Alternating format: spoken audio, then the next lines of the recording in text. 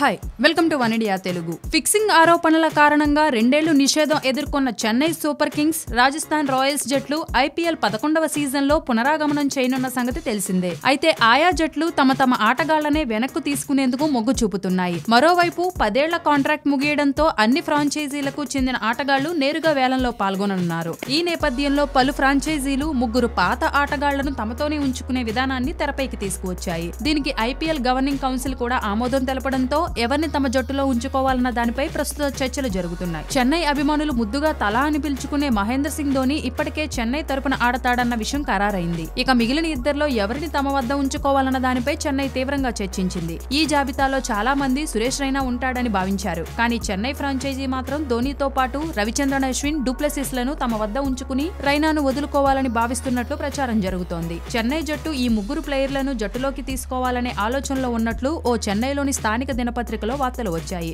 అంతేకాదు తొలి 8 సీజన్లో చెన్నై తరపున ఆకట్టుకున్న రైనాపై చెన్నై టీం యాజమాన్యం ఆసక్తి చూపడం లేదని కూడా అందులో పేర్కొంది. చెన్నై తరపున ఆడిన రైనా ప్రతి సీజన్లోనూ అద్భుతంగా రాణించాడు. ప్రతి సీజన్లోనూ 400కు పైగా పరుగులు సాధించాడు. గత 2 సీజన్లలో అతడు గుజరాత్ లయన్స్ కు కెప్టెన్ గా వ్యవహరించిన సంగతి కూడా తెలిసిందే. ఇదిలా ఉంటే IPL 11వ సీజన్ ను కొత్త సెట్తో నిర్వహించాలని IPL గవర్నింగ్ కౌన్సిల్ నిర్ణయించింది. ఇందులో భాగంగా మొత్తం 500 మంది వేలంలోకి అందుబాటులో ఉండనున్నారు. గవర్నింగ్ కౌన్సిల్ నియమ నిబంధనలు రూపొందించే వరకు జట్లు తమ వ్యూహాలను రచించలేవు. నవంబర్ 21న IPL గవర్నింగ్ కౌన్సిల్ విధి విధానాలను ఖరారు చేయనుంది. ఇక చెన్నై సూపర్ కింగ్స్ జట్టులోకి సురేష్ రైనాను తీసుకోవడం లేదని సోషల్ మీడియాలో వస్తున్న పుకార్లు నమ్మొద్దని ఆ జట్టు అధికారిక ట్విట్టర్లో అభిమానులను కోరింది. చిన్న తల తిరిగి జట్టులోకి రావడం లేదని ఆన్లైన్లో పుకార్లు వస్తున్నాయని, ఇవి నమ్మొద్దని, జట్టు తిరిగి గౌరవం పొందడానికి ప్రయత్నిస్తున్నామని ట్వీట్ చేసింది. Thanks for watching Oneindia Telugu. For more updates please subscribe Oneindia Telugu.